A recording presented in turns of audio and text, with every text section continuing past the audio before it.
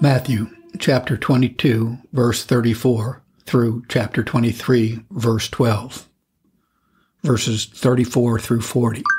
But when the Pharisees heard that he had put the Sadducees to silence, they were gathered together. Then one of them, which was a lawyer, asked him a question, tempting him, and saying, Master, which is the greatest commandment in the law? Jesus said unto him, Thou shalt love thy Lord thy God with all thy heart, and with all thy soul, and with all thy mind. This is the first and greatest commandment. And the second is like unto it, Thou shalt love thy neighbor as thyself. And on these two commandments hang all the laws and the prophets. Burkett notes, the Sadducees, being put by Christ to silence, the Pharisees again encounter him. They send to him a lawyer, that is, one of their interpreters and expounders of the law of Moses, who propounds this question to him, which is the greatest commandment of the law? Our Savior tells them, it is to love the Lord with all the heart, and with all the soul, and with all the mind. That is, with all the powers, faculties, and abilities of the soul, with the greatest measure and highest degrees of love. This is the sum and substance of the duties of the first table, and the second is like unto it, not equal with it, but like unto it. The duties of the second table are of the same authority and of the same necessity with the first. As a man cannot be saved without the love of God, so neither without the love of his neighbor. On these two commandments hang all the laws and the prophets.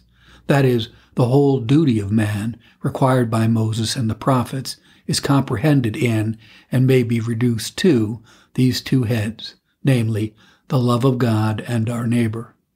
From the whole note 1, that the fervency of all our affections, and particularly the supremacy of our love, is required by God as his right and due.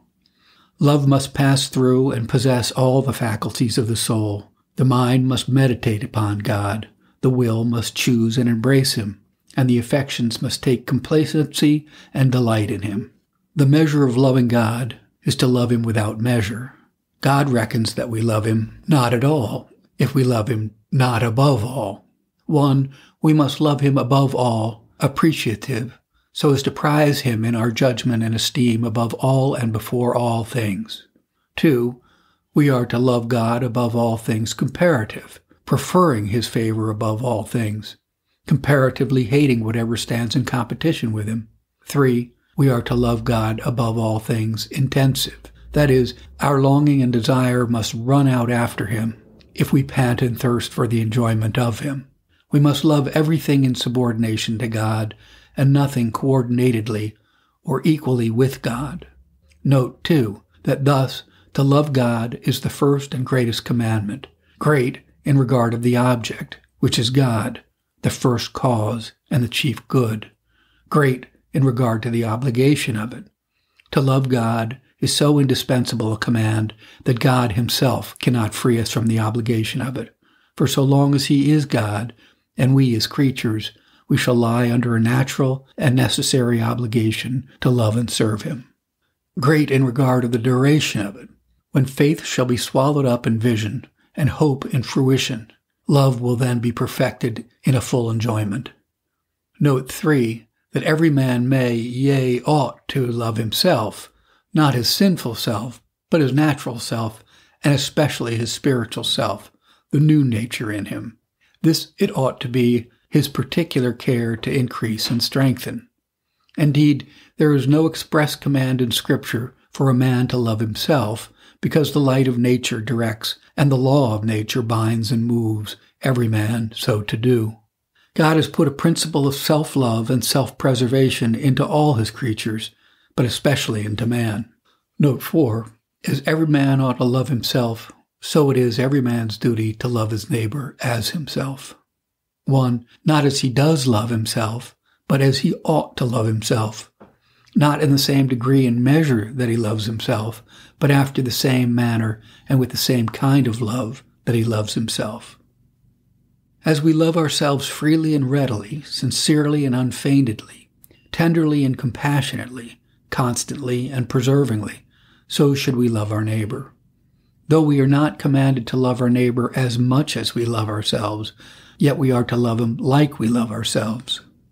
Note lastly that the duties of the first and second table are inseparable. The love of God and our neighbors must not be parted. He that loveth not his neighbor whom he hath seen, never loved God whom he hath not seen. A conscientious regard to the duties of both tables will be an argument to our sincerity and an ornament to our profession. Let it then be our prayer and daily endeavor that we may love the Lord our God with all our heart and our neighbors as ourselves. For this is the sum of the law and the substance of the gospel. Verses 41 through 45. While the Pharisees were gathered together, Jesus asked them, saying, What think ye of Christ? Whose son is he? They say unto him, The son of David. He saith unto them, How then doth David in spirit call him Lord, saying, The Lord has said unto my Lord, Sit thou on my right hand, till I make thine enemies thy footstool. If David then calls him Lord, how is he his son? And no man was able to answer him a word. Neither durst any man from that day forth ask him any more questions. Burkett notes, The Pharisee had often put forth several questions maliciously unto Christ, and now Christ puts forth one question innocently unto them, namely, what they thought of the Messiah, whom they expected. They replied that he was to be the son of David, a secular prince descending from David, that should deliver them from the power of the Romans and restore them to their civil rights. This was the notion they had of the Messiah, that he should be a man, the son of David, and nothing more. Our Savior replies, Whence is it then that David calls the Messiah Lord? Psalm 60, verse 1. The Lord said unto my Lord, How could he be both David's Lord and David's son? No son is the Lord to his father. Therefore, if Christ were David's sovereign, he must be more than a man, more than David's son. As a man, so he was David's son. As God-man, so that he was David's Lord. Note hence that although Christ was really and truly man, yet he was more than a bare man.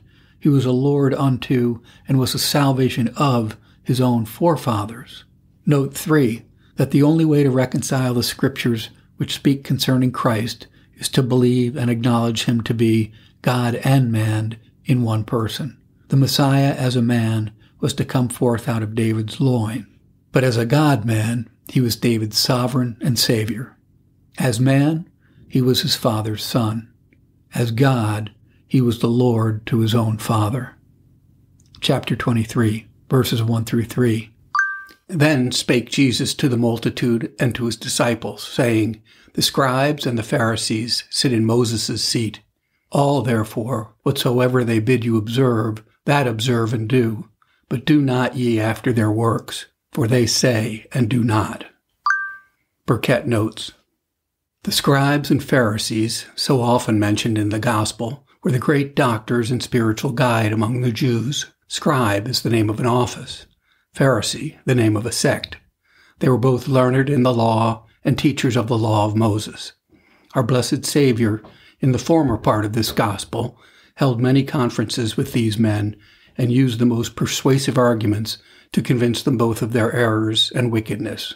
But their obstinacy and malice being such that neither our Savior's ministry nor miracles could convince them. Hereupon, our Lord denounces in this chapter 8 several woes against them.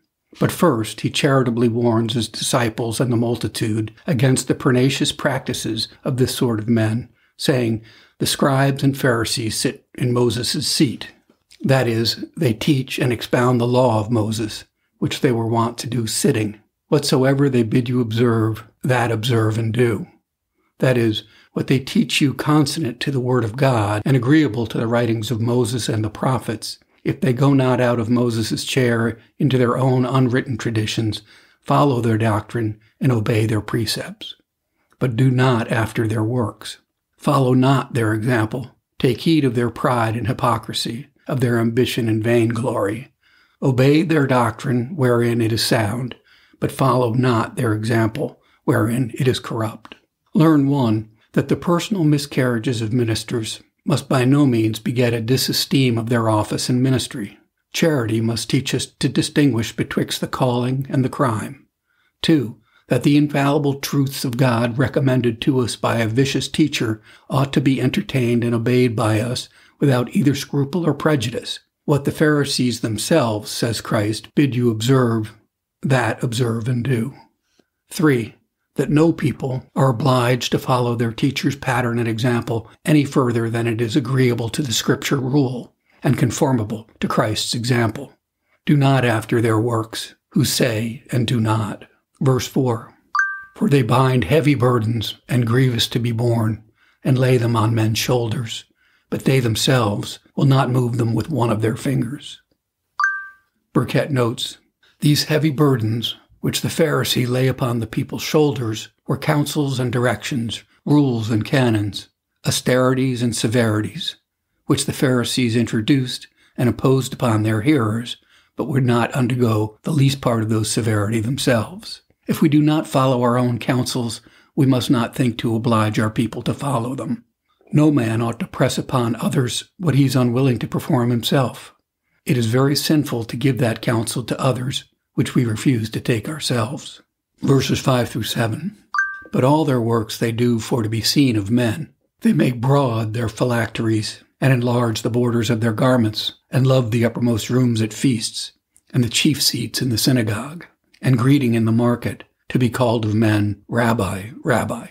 Burkett notes, in these words, our blessed Savior admonishes his disciples and the multitude to take heed of imitating the Pharisee in their ostentation and hypocrisy, in their ambition and vainglory, and he instances in 3 particulars wherein they express it. 1. All their works, says Christ, they do to be seen of men. To do good works that men may see them is a duty, but to do any or all of our works to be seen of men is hypocrisy. 2. They make broad their phylacteries and enlarge the borders of their garments. These phylacteries were certain scrolls and labels of parchment in which were written the 10 Commandments and some sections of the law, and they tied these to their foreheads and pinned them upon their left sleeve, that the law of God might be continually before their eyes and perpetually in their remembrance. This ceremony they judged God prescribed them. Deuteronomy 6:8. Thou shalt bind them for a sign upon thy hand, and they shall be as a frontlet between thine eyes.